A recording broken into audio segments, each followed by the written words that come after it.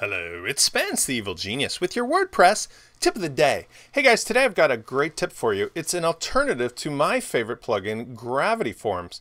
This one is called Visual Form Builder, and if you're sticking with the free versions of stuff, it's a wonderful alternative to an additional free one I like called Contact Form 7.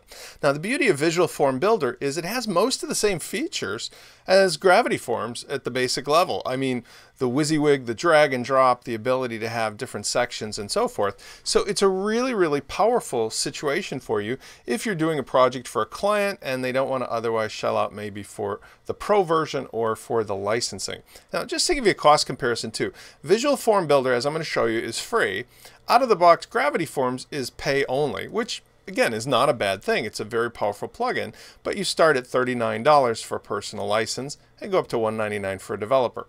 Here, Visual Forms starts out at free, as again I'm going to show you, but then you can alternatively check out the Visual Form Builder Pro, and they've done a similar thing as Gravity Forms, but with a few more options. You've got the idea of the plugin only, or the plugins with the add-on bundle, the add-ons with the additional stuff. For example, some of the things are like PayPal capability, advanced PayPal, third-party notifications, etc.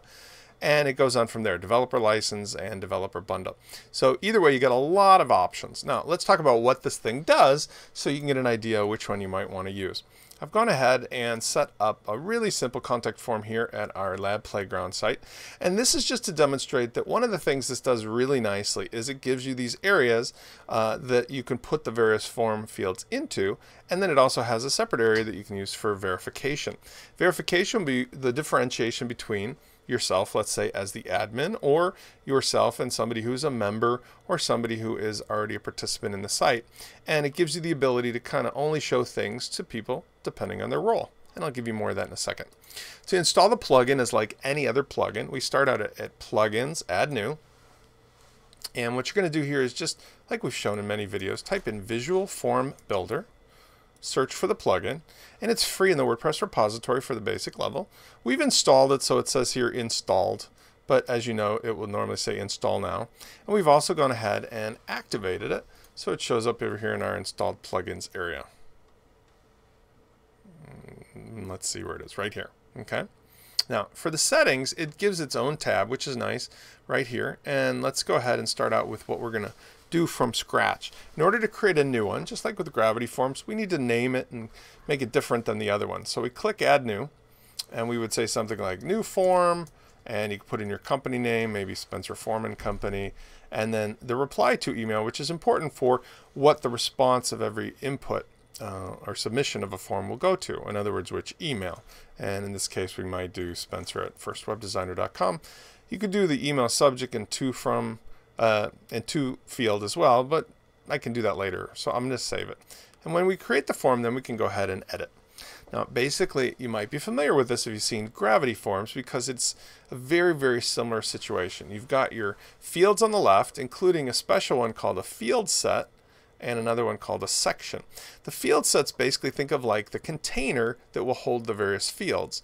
You can have a special field set also called a verification that will also give you a couple things out of the box. For example, you can have this secret 2-digit code, or you can have something here like your submit button, and you can use an alternative to that. In other words, you can type in anything you want to say, like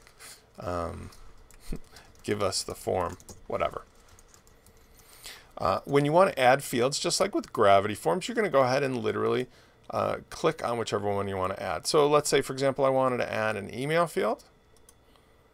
Goes ahead and pops it into the field set. Maybe I want people to give me their phone number. And these are all customizable. You can go ahead and have various things. For example, like you can validate if this email is legitimate. Does it have the right format? You could say whether it's required or not. The size of the field, small, medium, large. And the layout, which is actually handy. I like this one even better than Gravity Forms. Is it going to be on the left half, the right half, the left third, the middle third, the left 2/3? It's really a simple way of doing it, but it's quite easy and it doesn't require any CSS knowledge. However, you can also propagate it with a default value. For example, if you're recommending somebody type in something, and you can also add custom CSS classes. So if you do have a little bit of knowledge of CSS, you can tweak these really well. Now, once we save all this stuff, click on Save Form, we'll end up with something we can then go ahead and embed in a page. Now, I've created another one over here before, and this is a simple contact form. So let's take a look at what I did before. And really all I did was I said I want this top aligned, and I put in the email information.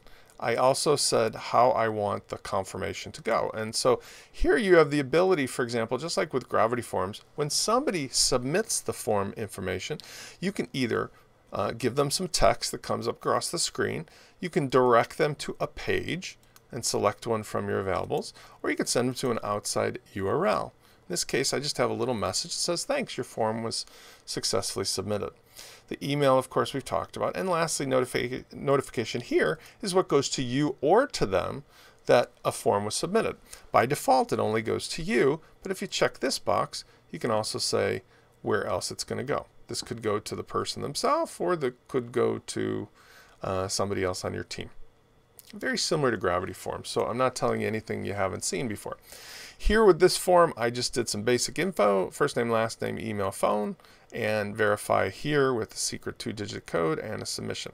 Now, if we go ahead and see this in action, I went over to a page that I created very simply using regular page, add new, and when I did, I'll open it here. All we do is the WYSIWYG add-on. Now, what I did here is you'll notice there's two buttons. I've actually got Gravity Forms as WYSIWYG editor, and I've got side by side the visual form builder. Now you won't have both if you're only running one or the other, but you can see they're very similar. And all that happens is you put the mouse cursor where you want it, click add form, and then select which form you want to submit. I already put in the contact form, but I can also add a second form for some strange reason if I wanted, and they would both display. Let me show you what just the contact form looks like. So I update this, and when we look at the resulting page, we've got the contact form that I just described. Now, I want to show you what happens. I could log out of here, and we'll have a difference on the verification, because remember, it knows that I'm the admin, so it's not going to waste my time making me verify. But if I was a stranger, let's see what happens. If I was not logged in under that role, I'm going to log out, and then I'm going to go back to this page, and I'm going to reload it.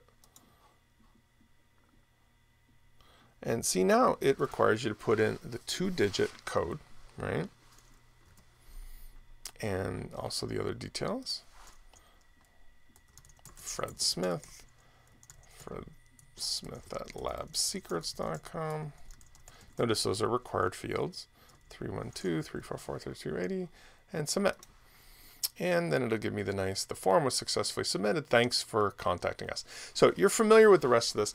Basically, the thing that's really interesting about the Visual Form Builder is that it's somewhere in the middle between Contact Form 7 and Gravity Forms, and yet since it's free, it'll allow you all the kind of things that you really need to do for a basic setup without having, let's say, the immediate concerns over the licensing key or developer key that you would with Gravity Forms.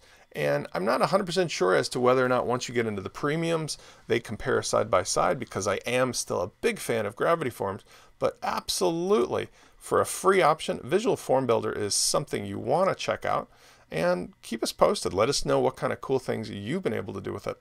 Until then, this is Spence, the evil genius. I'll see you next time.